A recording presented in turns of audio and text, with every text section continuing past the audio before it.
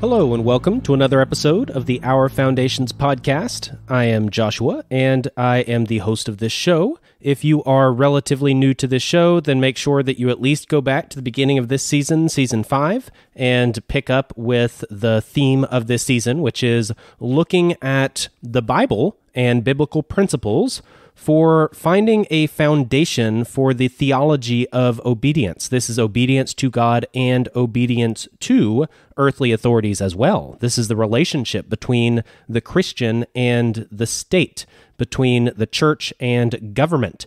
How are we to handle these things, political issues, through a theological lens? That's what this season is for.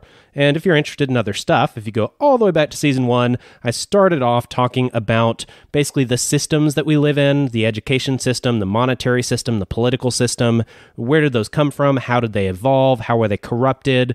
Done a few seasons looking at where we're headed and different macro themes such as patterns in history, historical patterns and cycles, those kinds of things, and just many other things. Lots of interviews in between, and we have now gotten to this point in Season 5 where it is looking specifically from a Christian perspective on how do we view our relationship to this world, in a sense.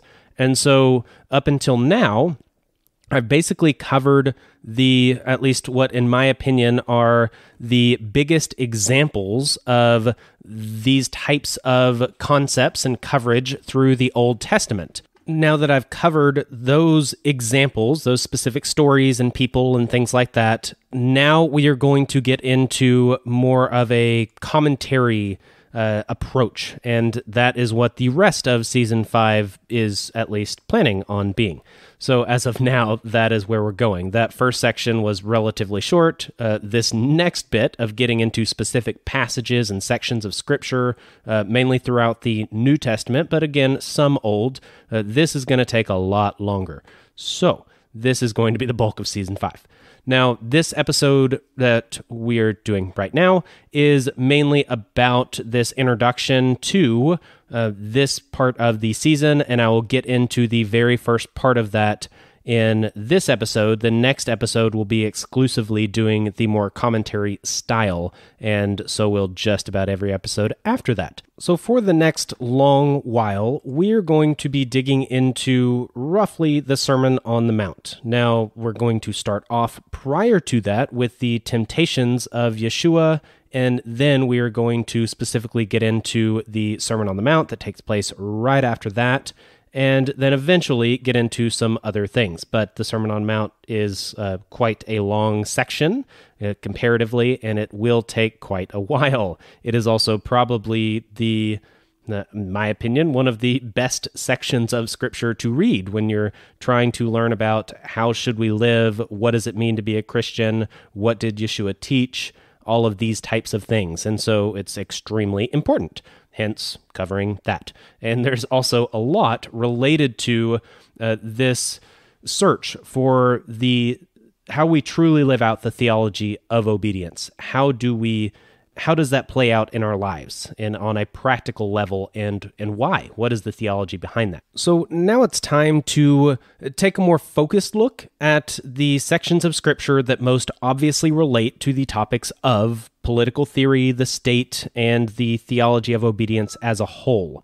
The passages that I will be covering have been commented on and taught on by many theologians, much more studied and experienced than myself, and so I make no attempt to supersede them.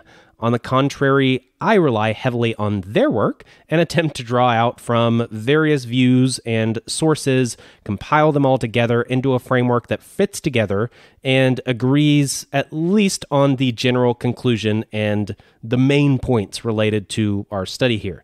Oftentimes, the different commentators will disagree on interpretations or cultural applications or the original intent or translations or other issues of that sort.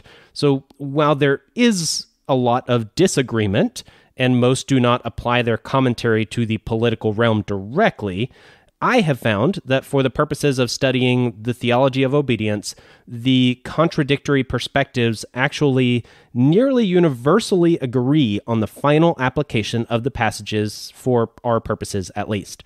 So since I have worked through so many different sources and commentaries, much of the work of others has been assimilated into my own commentary.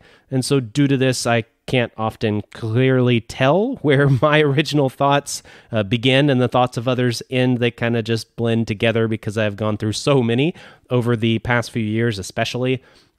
So I do have a list of the most influential sources that I've used and the books that I've gone over, the people and commentators that I've looked at, and feel free to reach out, email me, whatever, if you want that list or have a specific question about something. The first few sections of this, and again, this will be a lot of it, will come from the greatest teacher we have a record of. That would be Yeshua. This is Jesus. The Sermon on the Mount is the highlight of his teaching. Then after this, I will get to Paul and other New Testament authors who directly discuss obedience to and relations with earthly governing authorities. This will then, much later, be summed up with a few sections of a more practical nature, such as the early church recorded in Acts, and the philosophy of Solomon and Ecclesiastes, as well as some other sections of Scripture that I think are very applicable.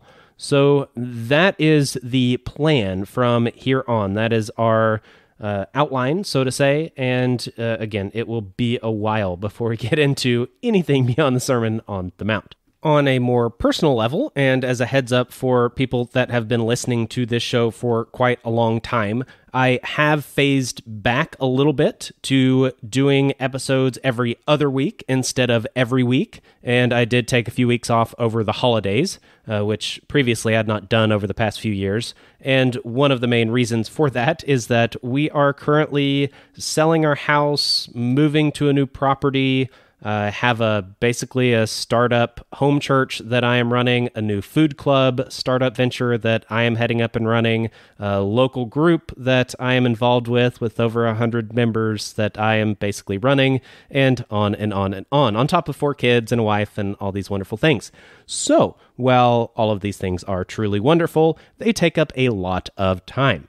So, with that being said, I just wanted to give a little explanation for why this is now an every other week podcast instead of every week. And I think that especially getting into the things that I'll be getting into this more commentary style approach, there is just a lot to it. It takes a lot of research. It takes a lot of time, as do putting out podcasts and such.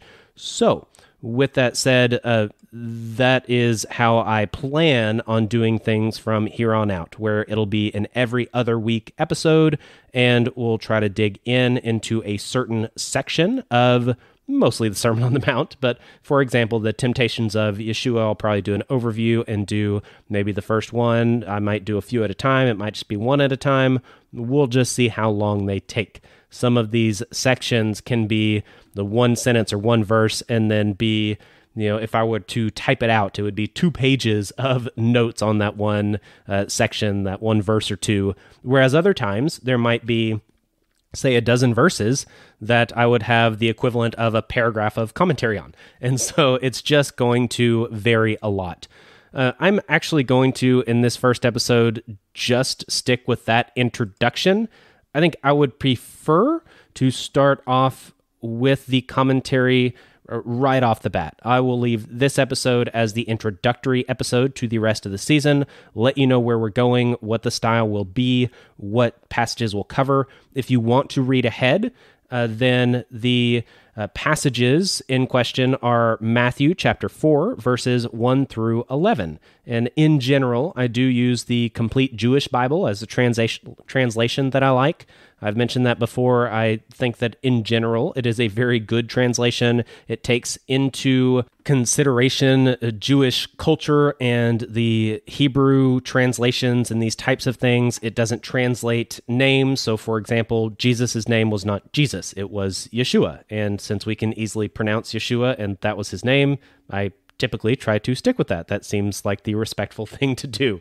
And the same is true for many other things. So for the most part, I do use the Complete Jewish translation, the Complete Jewish Bible, there are certain times when you have a set of verses that have a bunch of cities and kings' names and random names that are just, they do get difficult to pronounce and get a little much, and especially someone that has not dug into the Hebrew, they're just not going to know what in the world I'm talking about. If I read a section of verses that talk about the Talmudim and the Ruach HaKodesh and all of these things, which if you have gone through studies that do get into the Hebrew, then that will make a lot of sense. But if you haven't, and most people probably haven't, that doesn't make a whole lot of sense. So I do use other translations when there's a lot of those Hebrew words that don't get translated, but I think that it is helpful to get them translated so that the verses actually make sense.